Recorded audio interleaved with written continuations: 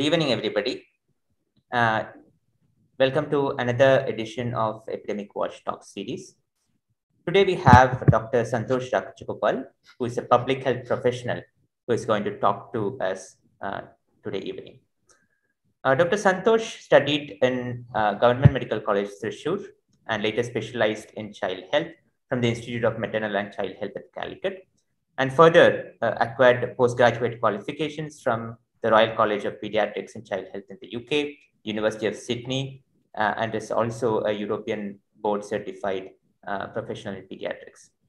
He has worked in various hospitals across the country and across the world. Previously, he had worked in Medical College Thrissur, the Ayurveda Institute of Medical Sciences in Cochin. He had a brief stint in Maldives before he joined back as a health professional under the WHO. Thank you, Dr. Rajagopal, for joining in here. The floor is all yours.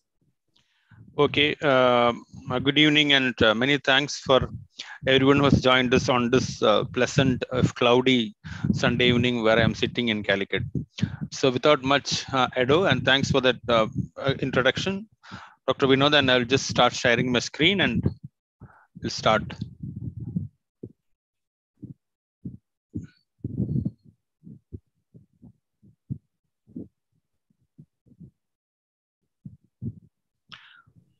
Okay, so this is rather longish presentation, but I will try to make it brief.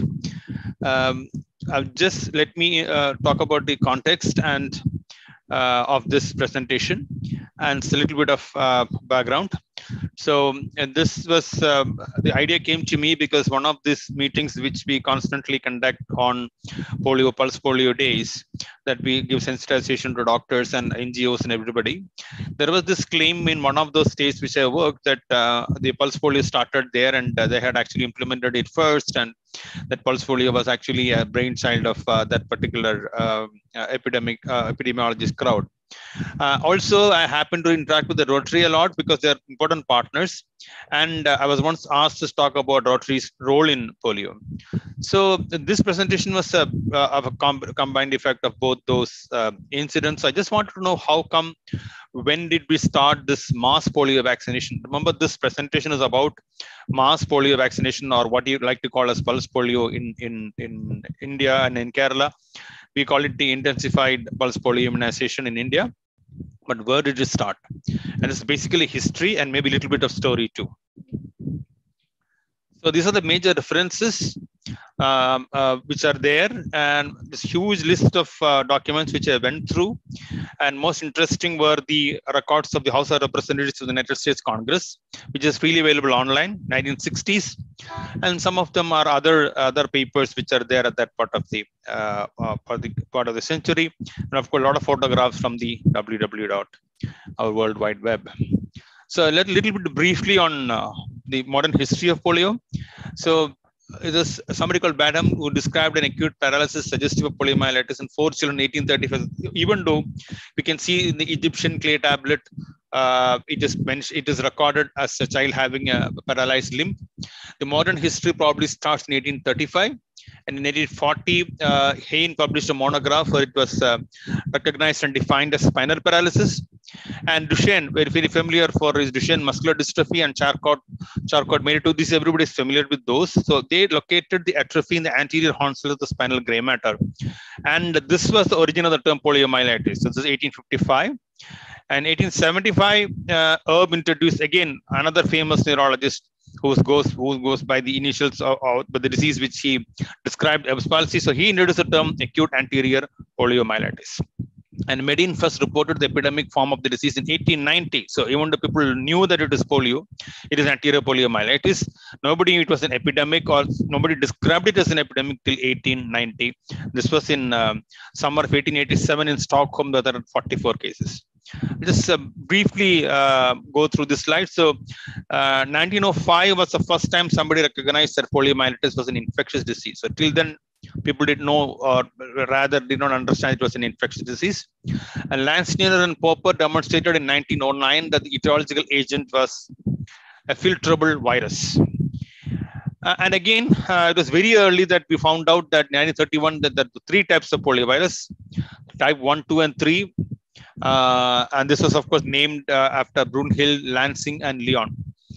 Now, the concept of poliomyelitis is an enteric infection. So it was an epidemic. It was an infectious epidemic. But how did it infect other people? So the first stirrings of it being an enteric infection was in 1932, when Paul and Trask found the virus in feces and recovered the virus over a period of weeks from patients and healthy contacts. And of course, now we have people saying that it is a respiratory spread and all that.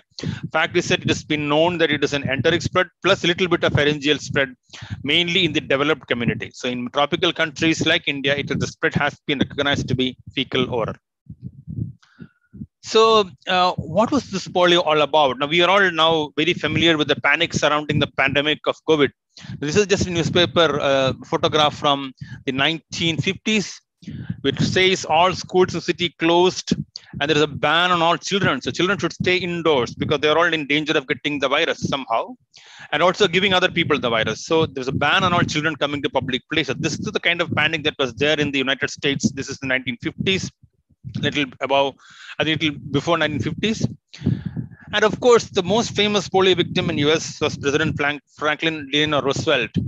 Now, he was very interesting that later on, sometime in the last couple of, maybe last 10 years, people have argued that what Roosevelt had was GBS and not polio. But then at least till today, he's still considered as one of the most famous polio victims. You can see in the wheelchair, and during his presidential campaign, Roosevelt was never seen in a wheelchair. So he was carried backstage. He used to rise himself up onto the podium, hold on to the podium and speak so that nobody recognized that he was actually using a wheelchair. Now, even though it was a little bit known that he was having some problem in walking because of the polio attack he had. So again, one of his assistants was Basil O'Connor, who was very famous for organizing what is known as the March of Time. So this is much before the vaccine. So National Foundation for Infantile Paralysis. Now, this was Roosevelt and Basil O'Connor's founding in 1927. Now, what was this March of Dimes? It just exhorted all people in the United States to donate $1 to the government so that they can find a cure for polio and also take care of polio-stricken children. Why it was called March of Dimes? This was a contemporary radio program called March of Time, which was actually coined by stage, screen, and radio star Eddie Cantor. So they changed March of Time to March of Dimes. And in fact, Eddie Cantor also inspired a nationwide fundraising campaign in the week preceding President Roosevelt's birthday on January 30, 1938. And it was said that White House was swamped with money and all the coins and letters written to the president. It was actually a silver tide which swamped the White House. From 1938 to 1955, when the vaccine was launched, Jonas Salk vaccine, not the Sabin vaccine, the foundation spent a whopping $233 million on polio patient care alone. Now, this is some of the advertisements which came out during that time. Join the March of Dimes, survival is not enough, and the same photograph which we saw earlier of Basil O'Connor, who was the president's secretary. And this is a very famous, or let's say infamous photograph, which has been circulated throughout the world probably. And this is the iron lung or the negative pressure ventilator, which was used for polio-stricken children whose respiratory system had failed, whose respiratory was in respiratory failure and paralysis. So they were put into these iron lungs. Only you can see only the heads are showing out, and the lungs was used to be expanded by negative pressure. Now, this is a polio ward in the United States in the late 40s and 50s.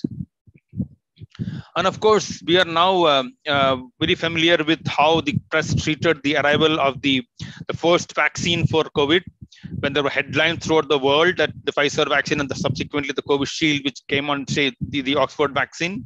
Now, this was the first, probably, this is again similar to what happened during the polio vaccine discovery, because Jonas Salk is seen here. Salk's vaccine works. And this is newspaper which announces that particular news. And this, of course, is our hero. That's Albert Sabin. And Sabin, who was he? He spent 30 years in Cincinnati Children's Hospital. And in fact, during the war, he was doing some research for the development during the war on encephalitis, sand fly fever, dengue fever, because those were the diseases which the army faced, the armed forces faced during World War II. Following the war, he returned to his work with polio, and human trials for the Sabin oral polio vaccine were held in 1957. It was licensed in 1962. Of course, much later, much after the licensing of the Salk vaccine. Now, as we saw, O'Connor and the March of Dimes were predominantly promoting the Salk vaccine. There's a very interesting side story about how Sabin and Salk were at a little bit of loggerheads, because Sabin believed in publishing in proper journals and taking it forward. Salk a little more populist, and the popular press was very fond of Jonas Salk. So all these things have happened. So scientific community at that time apparently accepted Sabin more than Salk. He had gone through all the rigors of scientific publication. Again, very important thing that we have to remember is that it is not just the United States, but Soviet Union at that time, now it is Russia, which had made important contribution. And the person who was behind that was Mikhail Chumakov. Now, Mikhail Chumakov is familiar. His surname is very familiar because all three of his children became virologists, and today are associated with the Russian Sputnik vaccine. Also, a lot of interviews with them and press statements given by his children during the launch of the Russian coronavirus vaccine. So Mikhail Chumakov. So the success led to trials in the United States as well as licensing of Sabin's vaccine in 1962, even though the March of Dimes opposed it politically as well as scientifically. So eventually, of course, in course of time, Salk's vaccine was replaced by Sabin's vaccine in a huge part of the world, at least during the early phases of the eradication drive. Now, this is very interesting that this is Sabin's own words, that when he was developing the vaccine and in the early 50s, when he was trying to license it, Tom Rivers was the chief scientific advisor to the National Foundation for Infantile Paralysis, which is providing all the funds for Sabin studies. He said, you are not going to be successful with this vaccine because already Salk's vaccine is there and this is a live virus vaccine.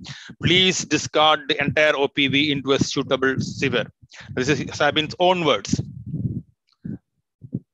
Now, enter Chumakov. So in 1956, Sabin met Mikhail Chumakov, a Russian scientist. Sabin provided his strains as well, and Sabin was very generous in this, that he has never held on to his patent or anything. He has always believed in the greater good of humanity. So he provided the strains and to the Russian, to the Soviet, at that time, Soviet scientists. And Mikhail Chumakov began to produce it for use in his country. And the first time, 1959, a few million children in Estonia and Lithuania received the vaccine. It was a success story. And a lot of the results were very good, and it's contributed to the development for the recommendation for license of these strains in Russia or in Soviet Union. Who was he? Mikhail Chumakov. He had discovered the etiology of tick-borne encephalitis, and during this he was accidentally infected with the virus and developed encephalitis, which led to permanent loss of hearing and paralysis in the right arm. So he was one of those people who actually got affected by the virus he was studying. Among other viruses he studied are the Omsk hemorrhagic fever, the Kemerovo fever virus, and the Crimean Congo hemorrhagic fever. All of these names are familiar with us now. So he had worked with all these viruses. And just to highlight the fact that even Albert Sabin had mentioned that it's the Soviet the trials which led to the probably the more popularity of the Sabin vaccine. So this is from the extracts from the US Congress records archives available freely online. So he says in 1959, then the decision was made in the Soviet Union. So the largest trials were carried out in that country, that oral vaccine should be given to entire population under 21 years of age. This is the first time, 1959, that we see this usage of mass vaccination up to 21 years of age. So that was the original proposal. And again, it is said in 1959, in view of the harmlessness and immunological, this is again from the congressional records, in view of the harmlessness and immunological effectiveness of the live vaccine, USSR ministry has given permission for a considerable expansion in the volume of vaccination. So from being in one country, one part of the Soviet Union to Latvia, Belarus, and Moldavia, all of them are part of the Soviet Union at that point of time. 1.5 million children were given vaccine, the oral polio vaccine. And of course, The results of this mass vaccination was presented in the first International Congress on the live polio virus vaccine in 1959. So they say that this is, I'm not going to read this, but basically this was the report in terms of its efficacy in preventing. So mass vaccination with live virus vaccine, you can just see the huge number of people. 6.2 million people were vaccinated. There was no accident, no adverse event. It went on all safe and smooth. And this is reported to the international conference. So it is very difficult sometimes to find out who was the messiah of mass vaccination. Was it Sabin? Was it Chumakov? So it is very well mentioned in this particular publication that Mikhail Chumakov in 1958-59 makes a statement that mass and simultaneous immunization with live polio virus vaccine throughout a district, city or region so as to ensure the maximum coverage by immunization within the shortest possible time, to minimize possibility of long-term circulation of any poliovirus strains among the susceptible population. Now, this is, of course, the basis of mass polio vaccination. That is simultaneous vaccination, shortest possible time. Now, why I put this slide up is because it has been very prescient. So he says that why should we do it in the shortest possible time is to avoid long-term circulation and return to neurovirulence. Now, we are today seeing in the world that a lot of the vaccines which we use, some of them have actually become vaccine-derived poliovirus, VDPV. So this was predicted even at that point of time. So that is why he was saying shortest possible time. Now this is where we see the initial stirrings of what we can call mass vaccination and follow subsequently an attempt at eradication. But the problem was this was Cold War going on, and why should the United States of America go behind Soviet style? So the doubt raised in the WHO by countries like US was that can we believe in the safety and effectiveness of a vaccine? Because this has been manufactured and distributed predominantly in a dictatorship. In a free country like USA, how feasible is mass vaccination by voluntary effort? So even though this data was presented, people are skeptical because it was coming from a dictatorship behind the Iron Curtain.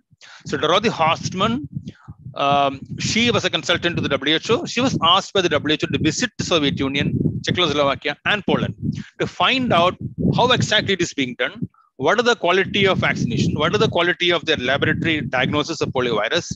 All these things was entrusted to Dorothy Horstman. So this is her report. Sabin live poliovirus. Again, this is called vaccination trials.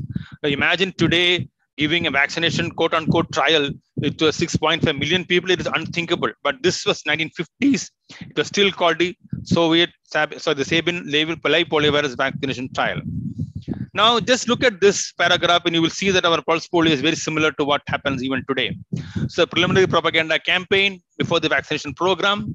Dr. Chumakov sometimes himself goes with one or more of his staff members. He addressed the doctors of the area. And this is what we do. Before the pulse polio, we assemble the doctors and speak to them about pulse polio, explain the program, the role of the physician, the responsibilities during vaccination, and close surveillance. So having worked in polio surveillance for 15 years, the importance of surveillance cannot be overstated. At the same time, there are radio and television broadcasts by Chumakov explaining to the people the necessity for their full cooperation. This was a typical pulse polio program. We can see that this was probably our own programs modeled probably unconsciously or consciously after the Soviet efforts. Again, surveillance. This is what we do right now today itself. So what they did was there's in each area teams responsible for vaccination were also doing surveillance. So each home was visited every 5 to 6 days in order to check on possible cases. Now the pediatrician sees the child, makes a diagnosis, and epidemiologist visits the home of the child. Then there is a history chart, and of course there is a lab confirmation. And Dorothy Horstman actually gave a very good report to the WHO regarding the lab facility as well as the campaign in Russia, in Soviet Union. Now, what happens in the US? So following the success of the Soviet program, Dr. Sabin now unleashes the mass vaccination in April 1960 in Cincinnati, where he worked. This is probably the first mass vaccination in a Western city. 76,000 people were the target. They ended up vaccinating 181,000 people. Given of course, at that time, 3 vaccines were given in subsequent, like type 1 was given, type 2 was given subsequently, type 3 was given after that. It was not a polyvalent vaccine. We have 73% coverage for preschool children and 79% for school children in Cincinnati.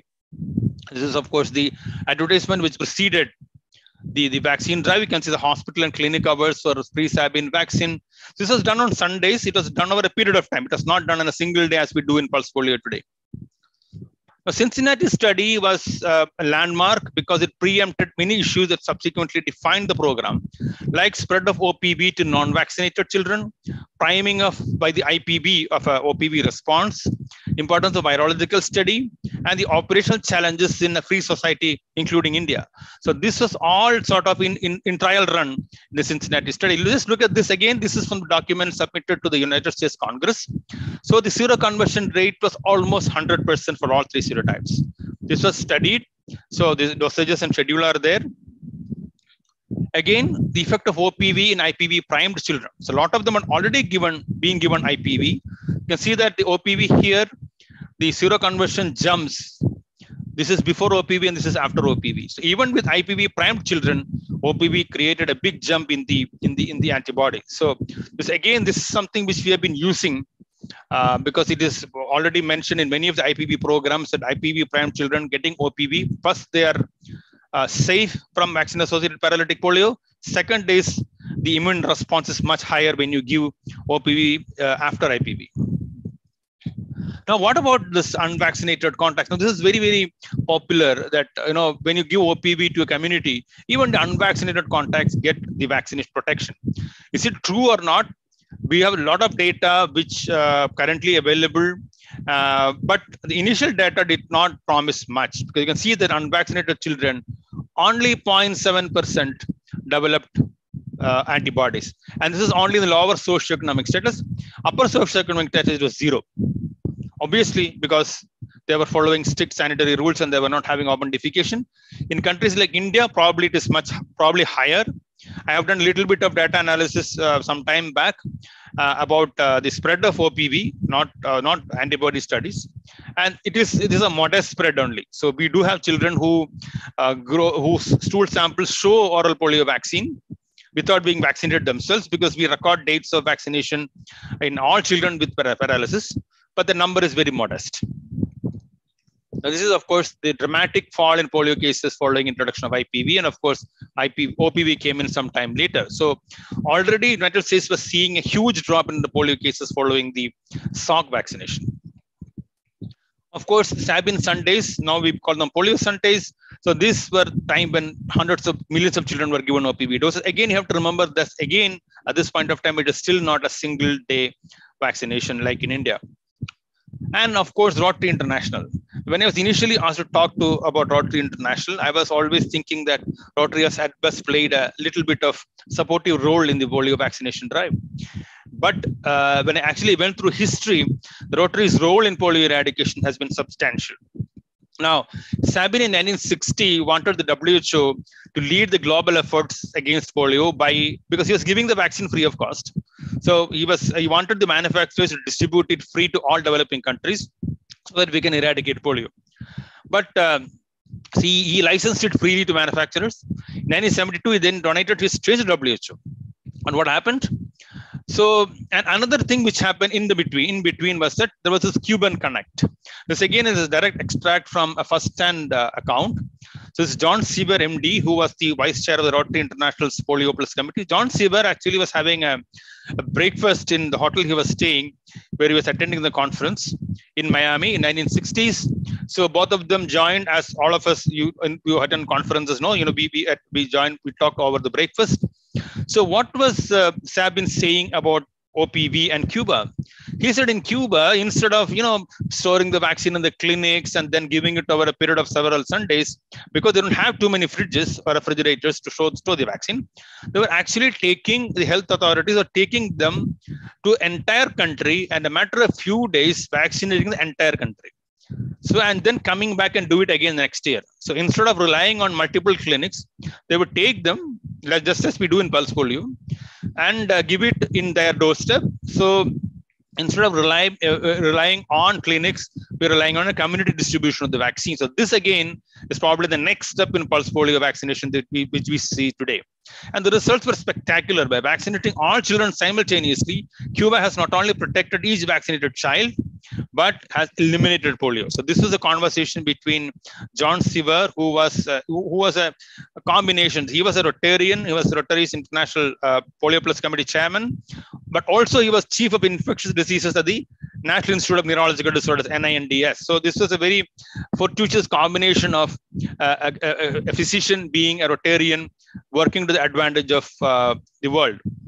Now, again, this is not the last slide. So it does not look like it was a eureka moment when scientists suddenly decided, okay, mass vaccination is good. NID, National Immunized Pulse Polio, is the way to go. But the first campaigns were in USSR, 1959. The Cold War, even though it was a Cold War period, the vaccine as well as the seed strain was a gift from USA to the Soviets. Sabin was prompted to do this because back home, due to popularity of the Salk vaccine, government was not too keen on OPV. Soviet era scientists presented a paper in June 1959 in mass vaccination. So this is very, very, really old. Actually, the technique of mass vaccination is not really new. It has been there since 1959. And Sabin himself tried in the Western countries in 1960. And this is Cuba, 1962. You can see the children are being immunized in the field, in their houses, not in the clinics. Now, this gentleman is important because he was a Brazilian president. Brazil had a series of military presidents, military rulers, and General João Figueiredo, I hope I'm getting his pronunciation right.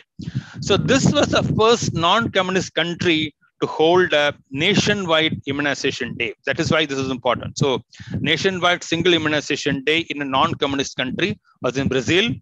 And this was from 2,330 cases per year, it came down to 122. Even though it's a military leader, he did a lot of good stuff like this. But why Brazil? Of all the countries, why should Sabin choose Brazil? Now, herein lies a tale. His wife, Heloisa Sabin, was a Brazilian by origin. Apparently, the Brazilian government used this connection to take advice from Sabin regarding the control of polio. And of course, later on, Heloisa Sabin became a steward of his legacy. She was a tireless activist. In fact, she died very recently, 6 years back.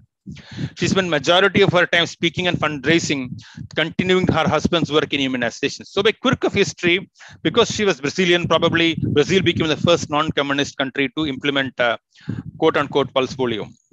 Now, the Sabin Brazilian story itself is very interesting because he went to Brazil, he went to the States, he recommended a state government while deriding the national government. It's like somebody from US coming to Kerala and say, oh, Kerala is doing a good job, but Indian government is not doing a good job. Nobody would go like that. And therefore, the Brazilian national government was upset, but they still continued with the program. And again, the other person, finally, when the program is being launched for eradication, so still now, only mass vaccination is happening. Nobody is dreaming of eradication. Now, who dreamt of eradication? So Clem Renouf, Rotary International president in 78, 79, he was from Philippines. So he had this idea that we can, being an island, of course, that we can eradicate polio from Philippines or eliminate polio from the Philippines. So in 1979, at the Rotary Convention in Rome, when Jim Bomar was incoming president of Rotary International, Sergio announced that Rotarians of Rome was ready to help the children of Philippines. The Philippines had the intention, but not the money. So the Rotarians of Rome, therefore, decided to donate 500,000 doses. So he was a World War II pilot, chartered accountant. He was from Australia. He wondered whether, the lot of programs undertaken by Rotary. So he had read a story, and this is very interesting. He reads a magazine story about the eradication of smallpox. He thinks, why can't Rotary do the same with polio? And of course, he had a friend, again, similar name, very familiar name, John Seaver, who was, again, a Rotarian, and also, as I said, chief of infectious diseases at the NIS.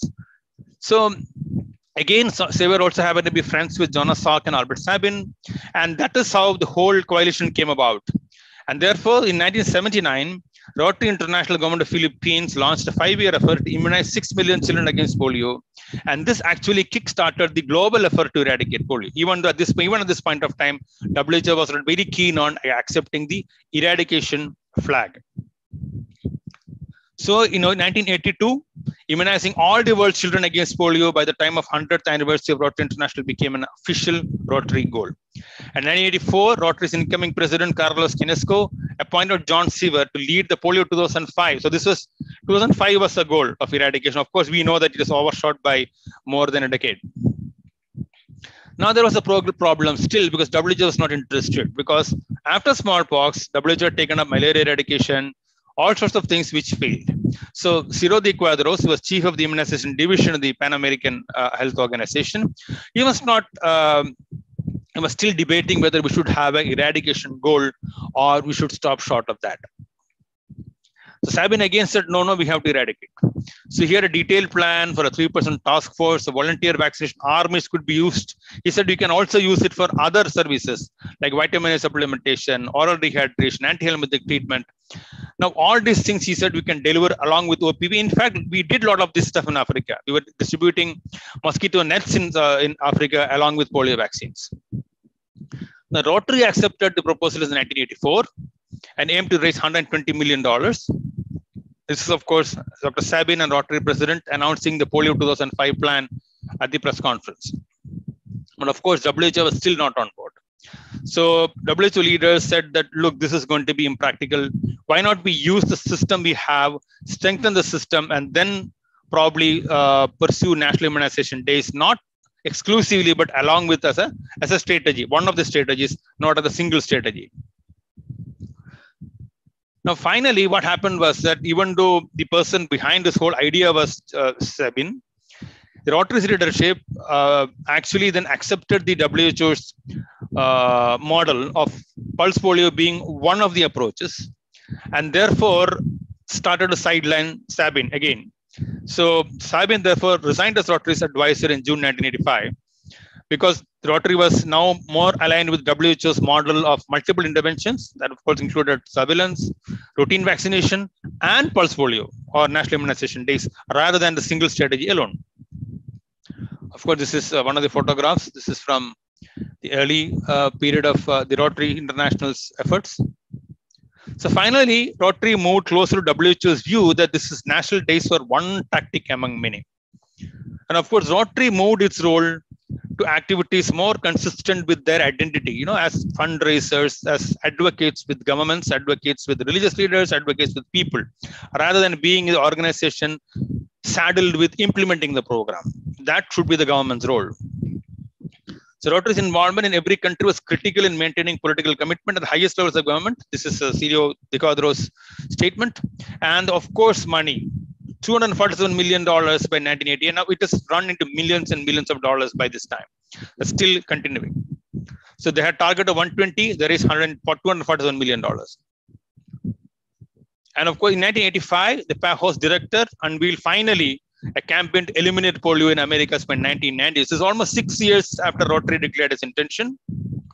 So this was a combination of all the ideas of Sabin plus smallpox lessons plus the fundraising of Rotary.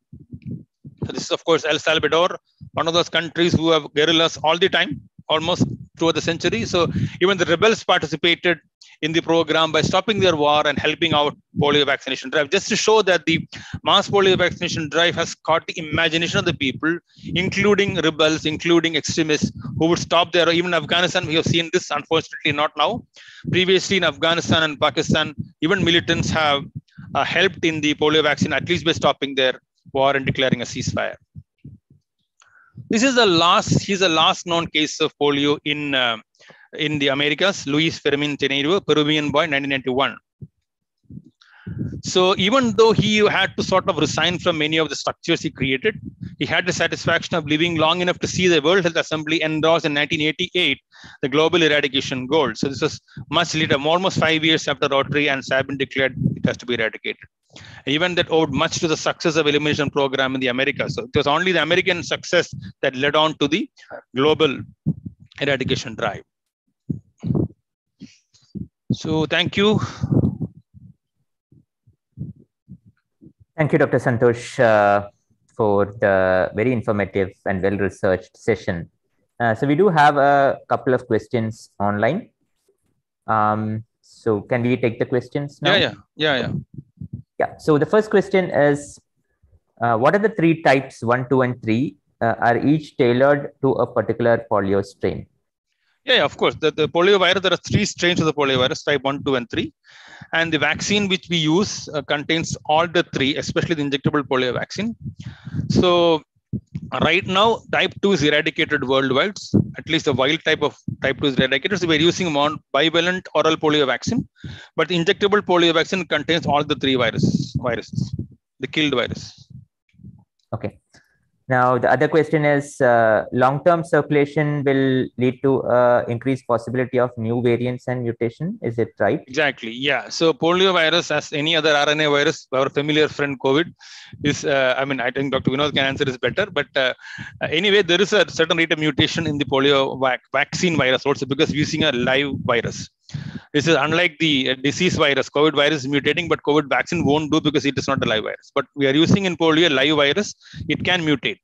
But fortunately, the rate is very, very low. But when it happens, what happens is there is a unfettered circulation within a community. So if you actually partially immunize a community, the virus, the vaccine can circulate among the unvaccinated children. So always remember that unvaccinated children, unvaccinated communities will give rise to a variation in the vaccine structure. It can result in neurovirulence. It is well known. It is called vaccine-derived poliovirus. You can Google it. You can find out. So currently, the world is facing a challenge from vaccine-derived poliovirus. We're having a lot of VDPV outbreaks, and there is nothing to differentiate a wild virus outbreak from a VDPV outbreak. Children are paralyzed all the same. Now, how WHO is trying to deal with this? We are trying to keep the vaccination levels very high so that this question doesn't arise. But it is a tiger by the tail. The moment it drops, VDPV occurs, then again VDPV spreads. So for that, there is a new vaccine now in the horizon, it's already implemented, in fact, called NOPV, or novel oral polio vaccine, which apparently will be more stable than the current OPVs. Current OPV's problem is it is less stable, so that it can undergo some changes. The vaccine itself, not the virus. The virus changes, that's another story. So this new novel oral OPV apparently is resistant, a little bit more stable than the original oral polio vaccine. And hopefully this can be used to contain the VDPV outbreaks. Thank you. Now, there's one more question on how does OPV compare with IPV apart from the ease of administration through the oral route in terms of effectiveness against polio? Are they comparable? Yeah, the story of the polio vaccine is very interesting, because in the developed countries, even 3 doses or 4 doses of oral polio vaccine was sufficient to produce enough antibodies to stop not only infection of the child, but also outbreaks. But unfortunately, when it came to India, the tropical countries, we found that this 3-4 doses is not enough.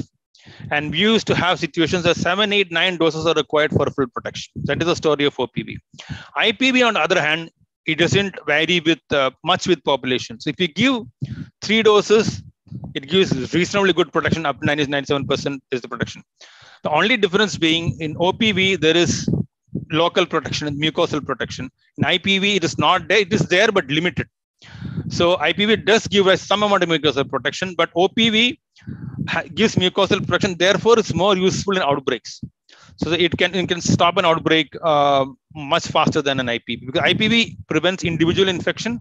It won't prevent much of transmission of the virus.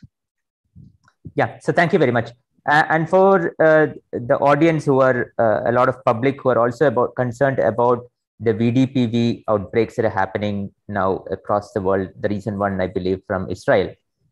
Could you elaborate a bit more on VDPV and what they are and how can we sort of take care of it? You mentioned it in brief, but could you explain it a bit? Yeah, so more? To again say the oral polio vaccine, if it is being given, let's say there are 100 children in a community, we give the vaccine to 100 children, it is fine. Nothing is going to happen. If you give it to 40 children and leave it at that, what happens is when the vaccine escapes from a vaccinated child to an unvaccinated child, one child is fine. Then it continues the chain. So from one unimmunized child, it goes to another unimmunized child. So it's like passing the virus through a series of human intestines. What we do in vaccine production also, only thing this time it's in the reverse. So when it passes through a chain of unimmunized children's bowels, it gradually, at one point, the mutation becomes sufficient to cause problems for the body, neurovirulence. So that is what, so then it starts behaving just like a wild virus. So it always happens when instead of immunizing 80 or 90 children in a 100 children community, we give it to 40, 50 and leave it at that. Then it will escape from the vaccinated child to the unvaccinated child. It circulates in the unvaccinated community without any hindrance. That is when the mutation starts. So what is the preventive stuff for preventing this is saturation vaccination coverage. So if you give it to 90-95%, this problem will not arise. The problem has always arisen in communities where the vaccination coverage has gone down from 100 to 60, 65, 55. That is when this has happened. The next reason why it is happening, as I said, because the vaccine virus is unstable, little bit unstable. In fact, I remember Dr. Jacob John saying that's very unstable virus. It's a vaccine, but it's a virus. So it's a live virus. So being unstable, RNA virus, it can undergo changes. The only saving grace was that if you give it saturation coverage, it may not do so. So because it is not always possible to give saturation coverage, you have war-like situations in Afghanistan and Pakistan. That is why WHO went in and developed a vaccine which is more stable and will not mutate. That is a novel oral polio virus, oral polio vaccine. Yeah, there's one more question, and this from Professor Geeta Govindraj. Really interesting talk. When do you see when do you foresee the stopping of OPV in India? Yeah, that's a $1 million question. So the current strategic plans are that now we don't have, at least in India, we are not talking about the world now. So we don't have the virus for the last so many years, 2011. And of course, we don't even have VDPV. So we don't have VDPV either. So the hope is that until the mass vaccination round, which has now become 1 instead of 2, that will probably stop by 2024-25. It used to be like that. Now we are changing epidemiology because of all the viruses in our neighborhood. And then once that stops, then we can think of stopping oral polio vaccine altogether. So it will take time, and it will depend on epidemiology as it turns out. So there is a document which is available online about strategic priorities. But my best guess is it is not going to happen too soon. Thank you very much. This is a very curious question from my thought. And of course, there's a lot of literature on this, and you could elaborate more. A subset of individuals with primary immunodeficiency condition, yes. Right? Could you elaborate on that? Yeah, so I think you're the best person to talk about that. But anyway, so one of the things which, again, when we talk about VDPV, even though I did not elaborate, we have 3 types of VDPV. We have one of the types is immunodeficiency VDPV, which arises from primary immunodeficient people. So instead of the virus circulating among 100 unvaccinated children uninterrupted for a period of time, the vaccine circulates within the person, because that person is having an immunodeficiency. So it circulates within the person, and in that process takes 1 year. So 1 year is a time period in which you start to get a 10% change in nucleotides. So instead of getting 1 year in the community, it gets 1 year in the person, and then it mutates. So IVDPV is one of the, in fact, we had I think the first well-studied IVDPV case, at least as far as I remember, was from Vellore. This is a child with a family with primary immunodeficiency, and I remember presenting this to the medical college in Madurai. So they had a VDPV case, and this was an IVDPV. So the problem with that, again, that is one of the challenges for stopping OPV is that only. Even if we stop OPV, there will be this subset of individuals, maybe there are 10, 20, 30, who will be secreting the OPV vaccine. So are we safe in stopping it when these people are around? So I think that is the importance of the project Dr. Vinod and Dr. Geeta is doing, that IMCH is doing, is that we are trying to find out how long is going to happen and what will be the behavior once we stop OPV altogether. Suppose we have 100 people in the community excreting the virus regardless. That will be a problem. I think more information will come from your study regarding the longevity and all that. So I think that's all the questions. Thank you very much, Dr. Santhosh, for the very, very informative, very well-researched topic. Thank you very much. And before we close, we have our next session. Our next session would be on 24th of April, and this would be handled by Dr. Chandni R, professor from the Government Medical College in Calicut, where she would discuss the experiences and learnings from the Nipah virus outbreak in Kerala. Thank you very much. Thank you all for listening in. Have a good evening. Thank you.